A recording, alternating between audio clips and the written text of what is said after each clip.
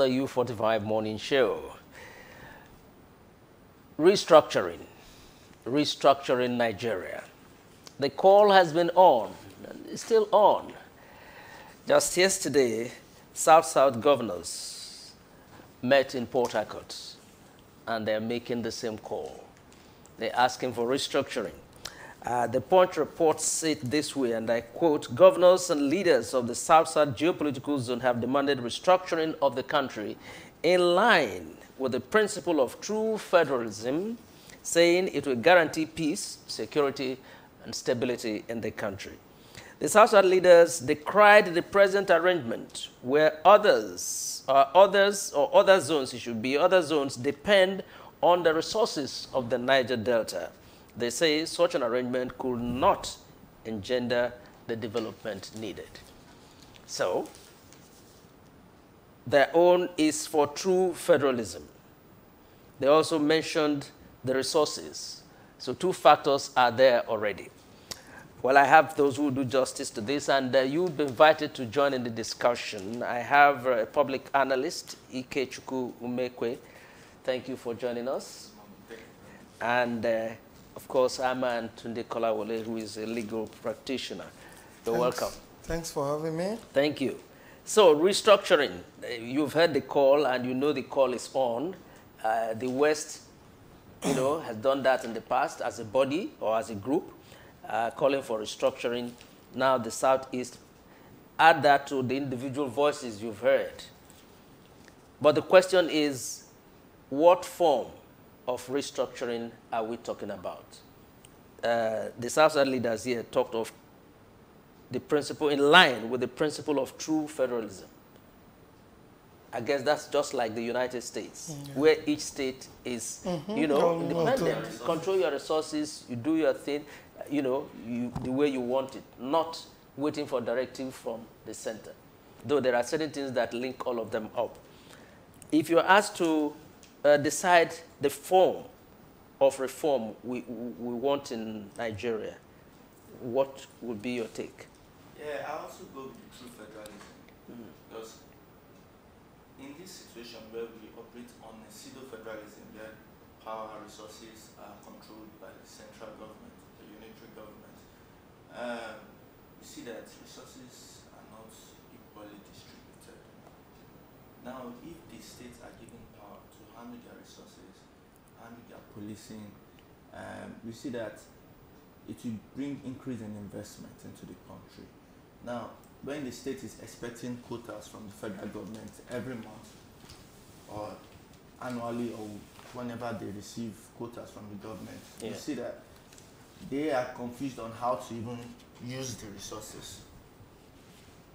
And sometimes it might not be enough, but when the state government is given the opportunity to invest into their resources, Calabar, they have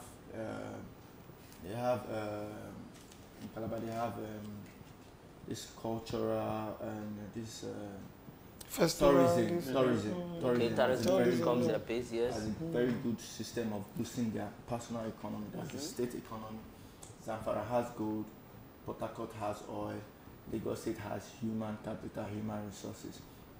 If each state decides to go into, when a state is giving its autonomous power to itself or to herself, and they know they are not expecting anything from the central government. They know nobody wants to go broke. They will have to sit up. Yeah, they have to sit up. Bring investment in, and the federal government is going to give them targets. They have to send royalties to the central government after their investment and everything. So now they have to bring in investors. They know that if we make this system work, we're going to get enough resources for the government here. If we make this system work, we're going to get enough resources. There will be check and balances put in place appropriately. Let's talk about the policing in Nigeria now. If the state government, they understand the terrain and the system of their states much better than the federal. Because the federal government, they are not good. They don't have that eye over all environment. Each state know how each local government, each geopolitical area of the states are affected by whatever is affecting them. And they know the adequate measures, because including the including the people, the indigenes, the individuals of the state, into the policing system, the security system. They know their families are here. We need to protect them. They will do more than what the federal government can do. So I just suggest the federal government should just be in charge of the foreign policy. It should be in charge of the defense system of the nations. Yeah. And the currency flow. The rest they should hand over to the states. They should hand over to the states because first of all, there's going to be increase in investment. Yeah. Structural investment. The basic amenities are going to improve. Okay. Mr. Kolawole, do you agree? The lines of restructuring? Yeah, I do, but let me quickly say that I'm one of those Nigerians who don't believe in the breakup of this country. I believe that Nigeria is a very beautiful country. Are you saying that restructuring is equal to breaking up? When you look at the discordant tones that are coming from the different parts of the country, if the call for restructuring is not properly managed, the possibility that it might lead to the disintegration of the nation is very, very hard. As I was saying, I don't support the breakup of the country for 2-3 reasons. No, I want to get you right. The call for restructuring is not equal to breakup. I have said it's not, but it could lead to a breakup. If not managed. Because when you look at most of those countries of the world that started with the kind of agitation that we are having now, like the Soviet Union, initially it was a call for true federalism and restructuring and all that. But lo and behold, you and I have seen what has happened in the Soviet Union. Because that call was not heeded. Not that it was not heeded. I would say maybe it was not properly managed and all that. And so it led to the breakup of the former Soviet Union, such that different countries now came out of it.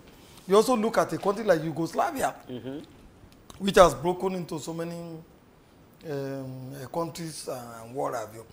So that danger is there. The reason why I don't support the breakup of the country is simply that when you look around the world today, most of the countries that are making giant strides, that are making phenomenal progress, they are countries with very, very huge land mass and very, very big population.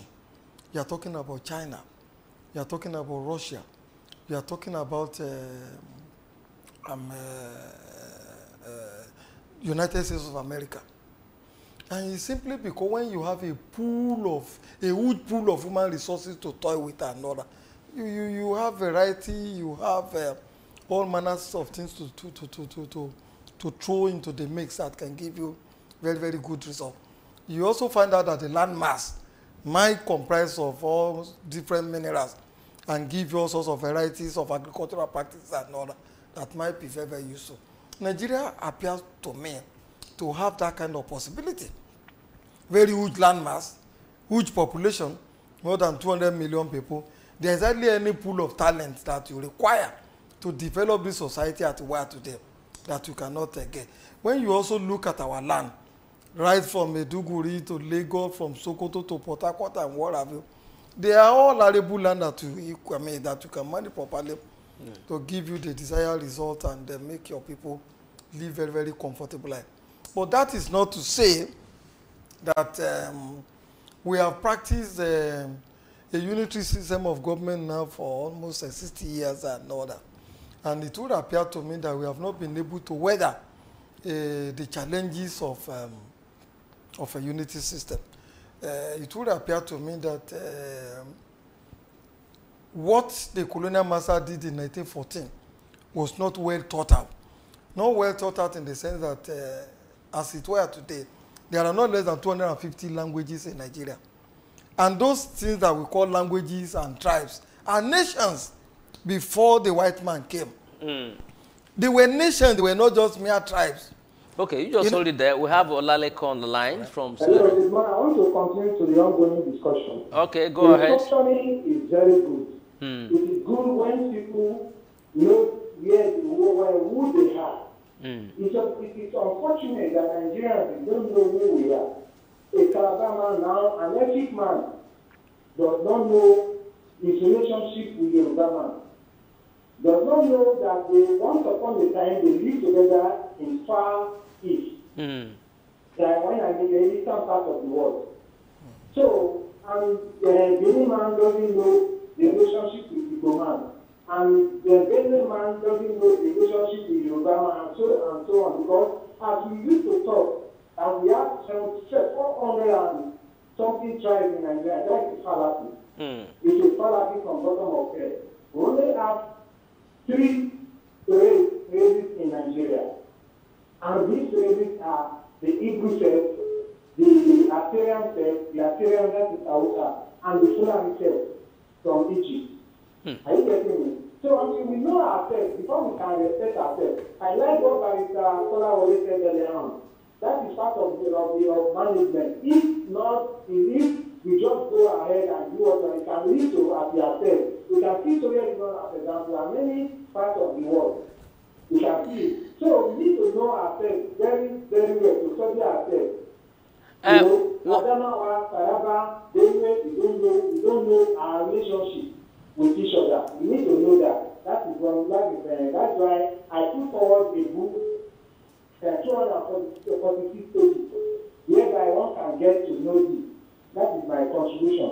Well, Laleko, you've not told us whether you are for restructuring or not. And if you are for, what kind, what form should it take? That's exactly what we're looking for.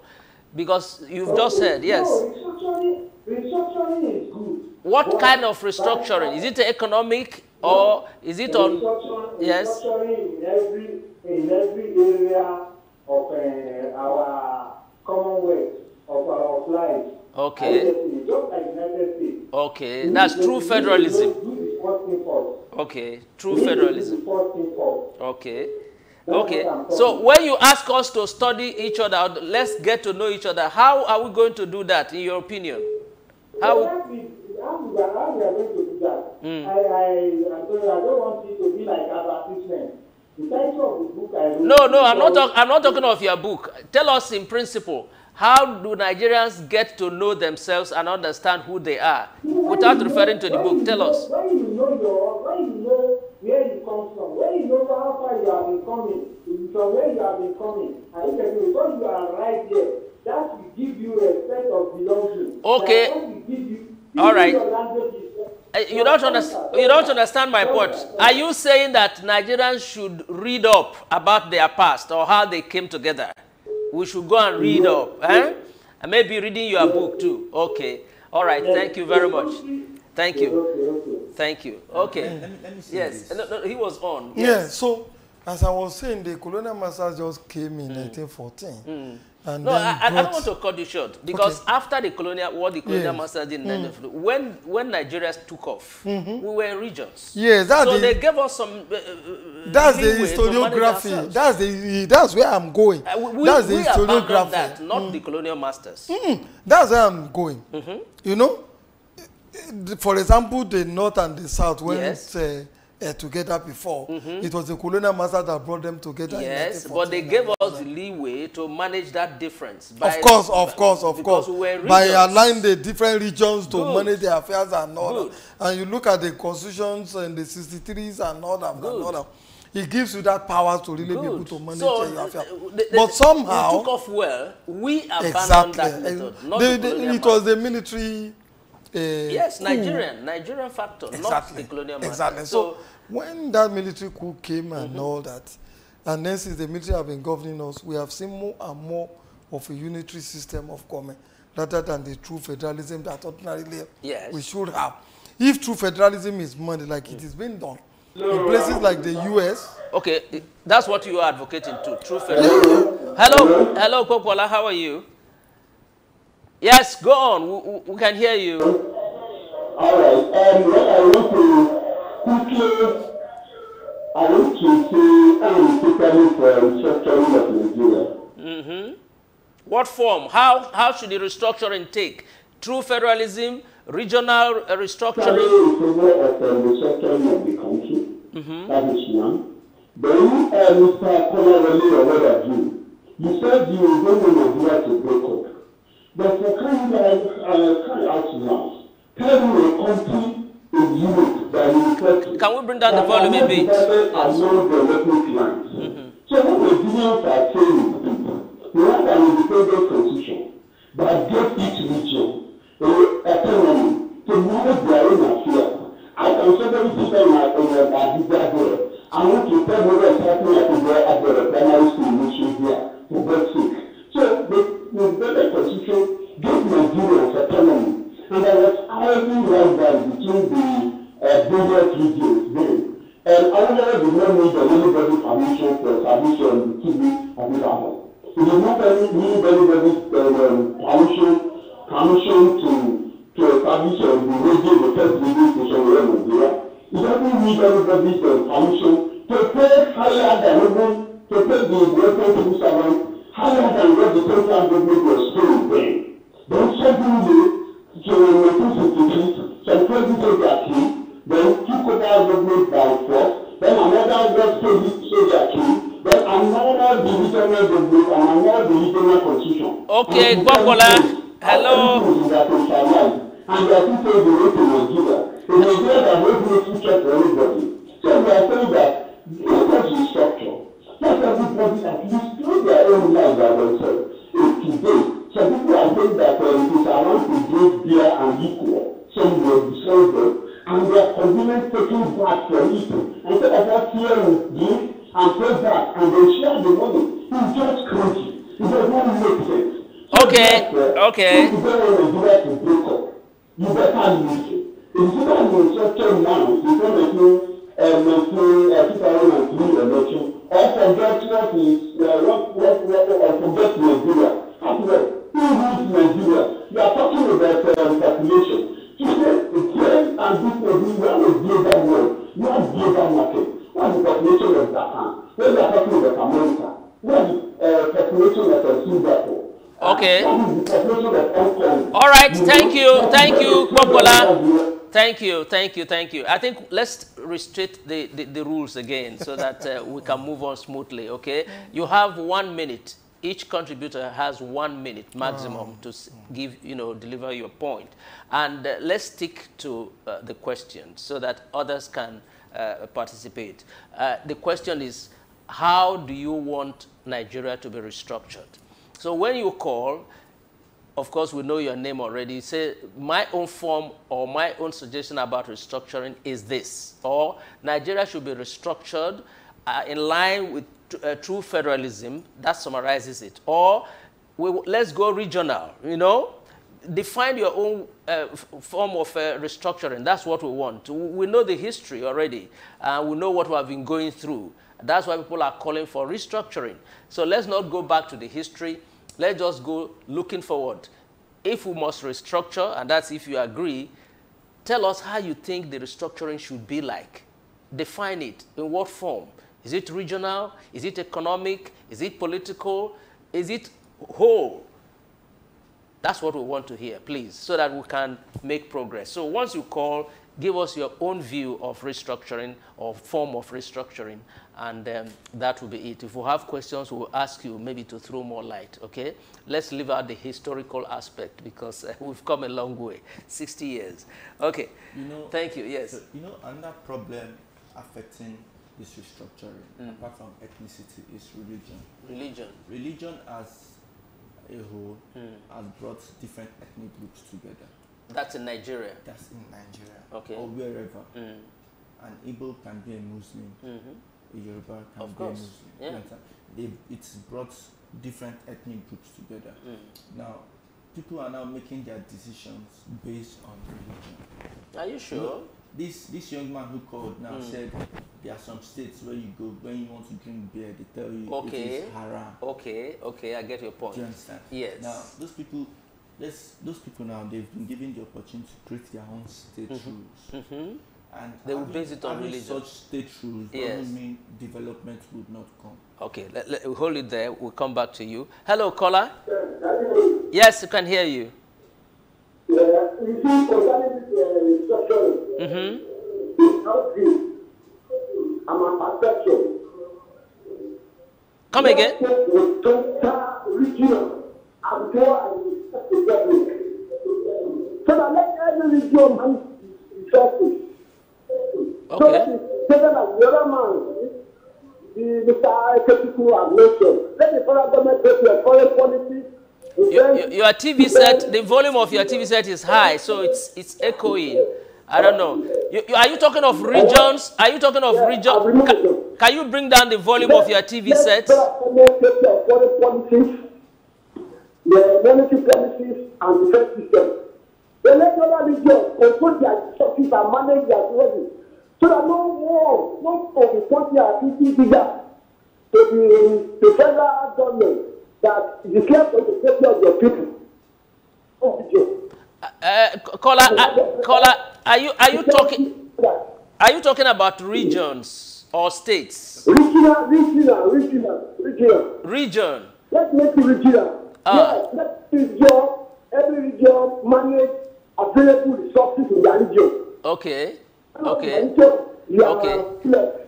When you talk of regions, federal government is there to manage foreign policies, monetary policies, and defense mechanisms. That's my take. Yeah, Kola, can we ask you something? Kola, before you go, when you talk of regions, you are suggesting that the various states now will remain as states, but subject to regional constitution or code. Is that what you're saying? Yes, that's what I was trying to say. Oh, it's gone. Okay, because that would pose some challenge to it. States are already independent as it were now. Something it's going to do. Yes. One is it's going to increase participation in politics. No, are you talking of regional or state? No, how do you have states now standing on their own? On their own. When you now go back to regions, you are saying, say the Southeast now. A governor general is taking care of the Southeast, the 6 geopolitical zones, governor general. You are creating another structure over the states now. Over the states, okay, which is going to bring about adequate checks and balances. That and the true federalism, where each state, because they're already standing, separately. My stand is true federalism. True federalism. But we should understand that each aspect, both the regional and the true federalism, they have their own advantages and they have their own disadvantages. See, the regional is going to bring about checks and balances. Now, each state reports to the regional government. Okay. The regional government oversees the affairs of the state. We have the federal government, which is the president that oversees the foreign. Yeah, what I'm trying to draw attention to, when we had regions, we didn't have states, right? We had you had states, the eastern but region. at a very lesser. They were Western kind region, of at like 12 states at that point. Yes, so they were less in number. Yes. Hello. Yeah. Hello. Okay, Ben is on the line. Hello, Ben. Hello. Hello, Ben. Ben, we can hear you. Hello. Oh, something is wrong. We can hear you, Ben. We can hear your hello. You can hear us? I'm not with the screen. That's why I've left the way the screen because it's making noise. We can hear you. We can hear you. Go ahead. Go ahead. Let him know we can hear him. Hello? Let Ben know we can hear him. Tell him we can hear him. Maybe he cannot hear us from here.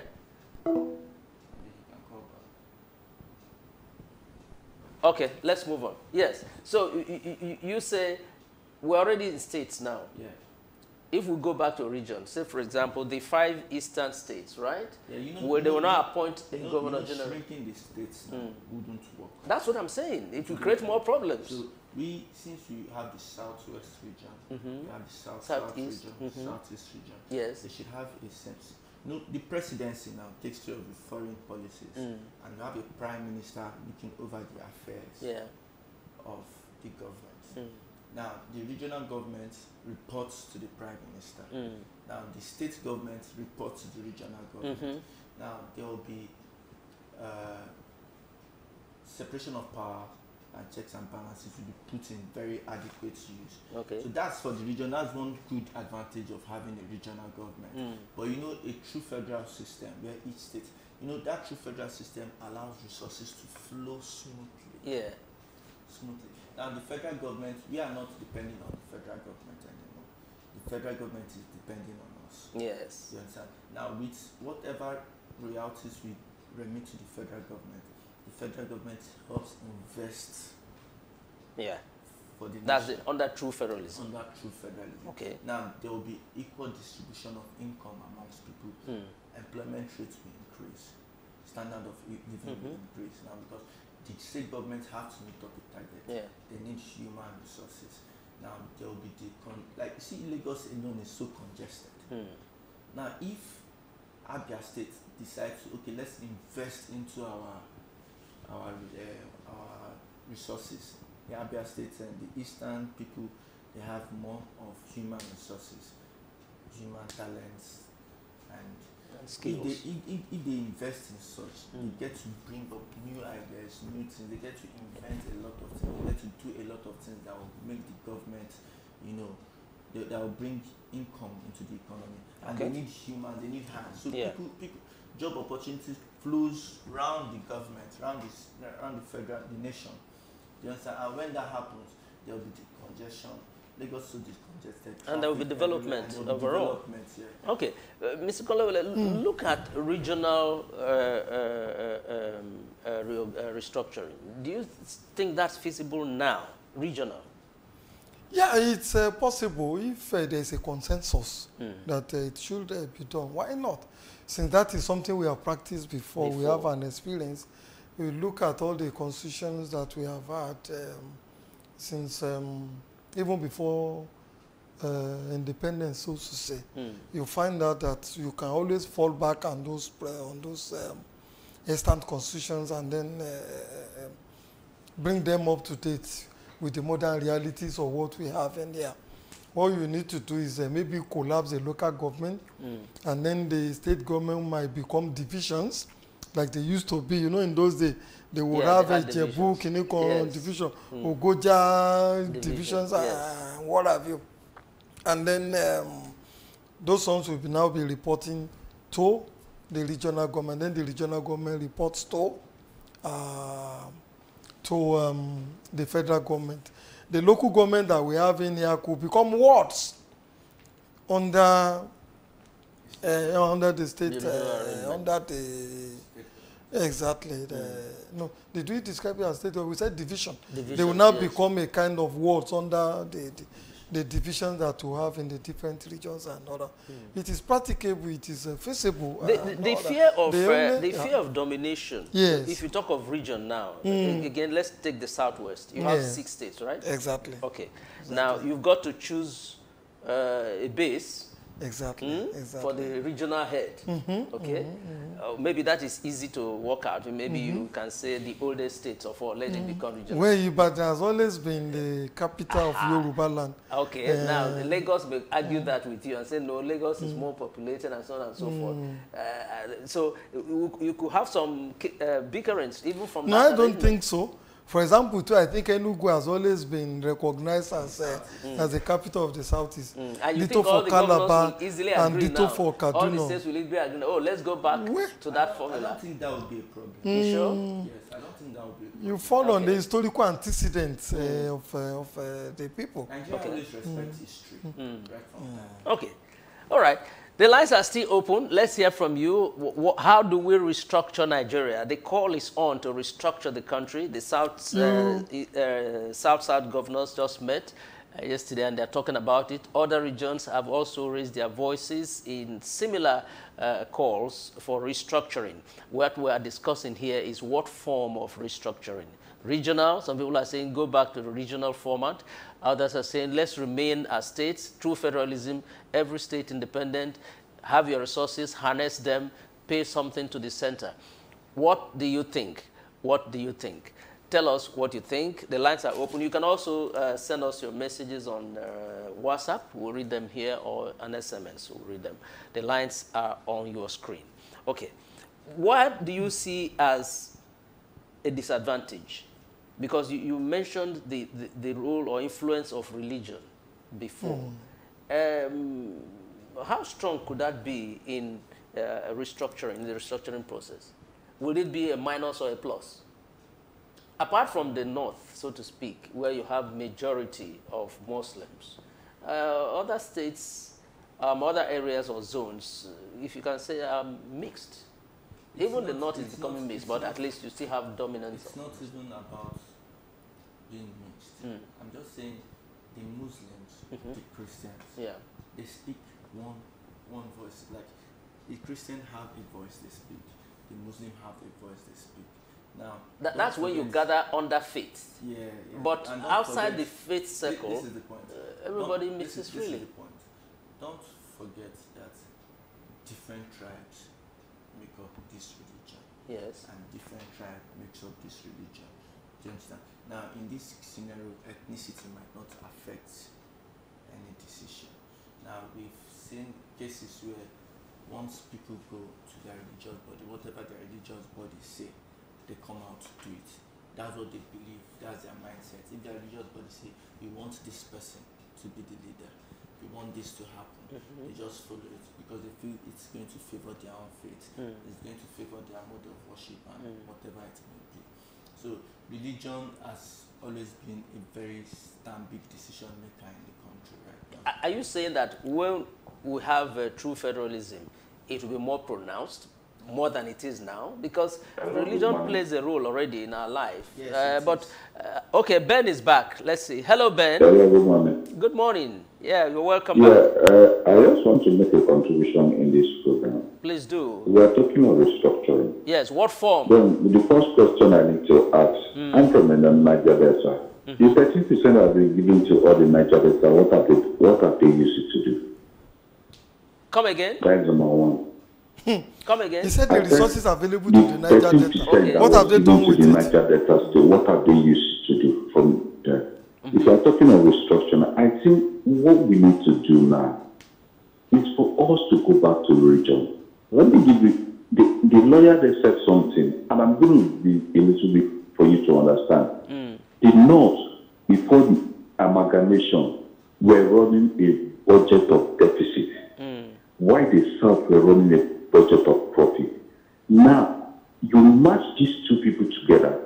You now bring, just like matching the two companies together, a company that was run at a loss and a company that was run at a profit, you now match it together and bring somebody who runs loss to manage a company that is making profit. My brother, I'm an accountant. The little knowledge I know that he will mismanage that same company.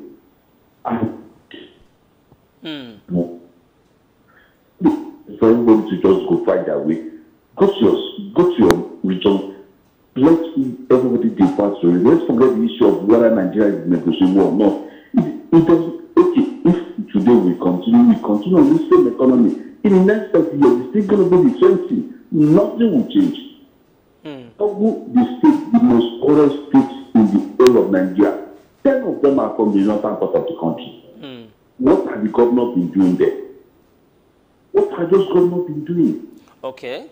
Go to Sokoto, look at Sokoto. Sokoto is not the right one. Go to Taraba State, they are not the right one. But they have the largest land of this. I think that is Taraba or Jalingo. Have the biggest landmarks of this. What are they doing with that landmark? I think what you need to do is let every region now become a country on their own. Let everybody just go. Because when two companies come together and one company, the company that was making profit, is no longer making profit, what is the essence of the company still existing? Okay. You are talking of regions, Ben. Remember, you're mentioning regions. I heard him. He's talking about divisions. Okay, divisions. He earlier spoke on region. Now he's talking about division. Yes, what I'm saying is emphasizing regions and divisions. Yes. Because when we talk of regional arrangement, you are saying the states now in that region will have to work out another cooperation arrangement. Yes.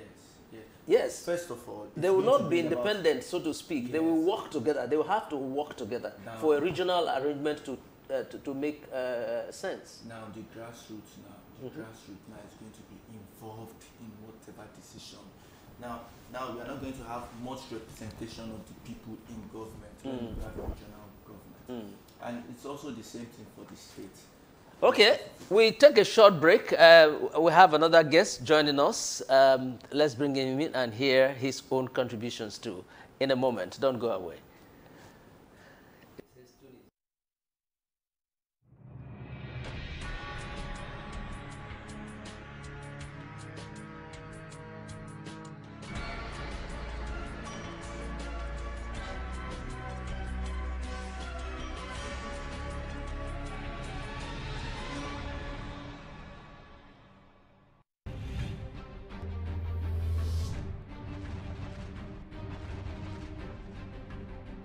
iReports gets even better with SuperScreen TV.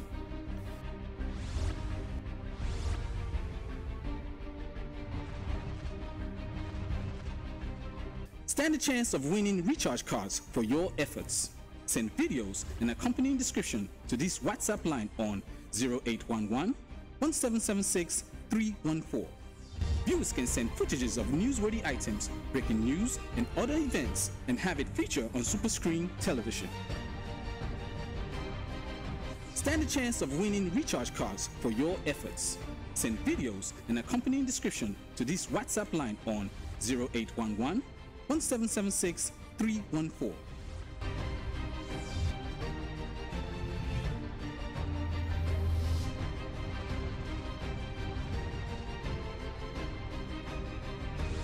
iReports gets even better with SuperScreen TV.